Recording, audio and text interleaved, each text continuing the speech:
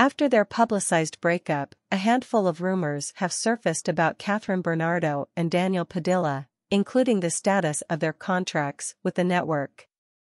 A number of vlogs and blind items have alleged that Bernardo is being courted by other networks and would be leaving ABS-CBN soon. ABS-CBN News messaged Kathryn's mother Min Bernardo and asked if there's truth to the rumor. Her response when asked if her daughter will switch networks was an emphatic no.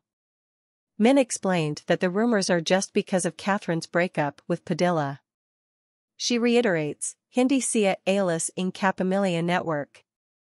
Bernardo is coming off a successful run of A Very Good Girl, where she co-starred with Dolly de Leon. She is now set to work on her next solo project, Elena 1944, a historical film set in the Japanese occupation. Cameras will roll under the direction of Olivia Lamasan in 2024.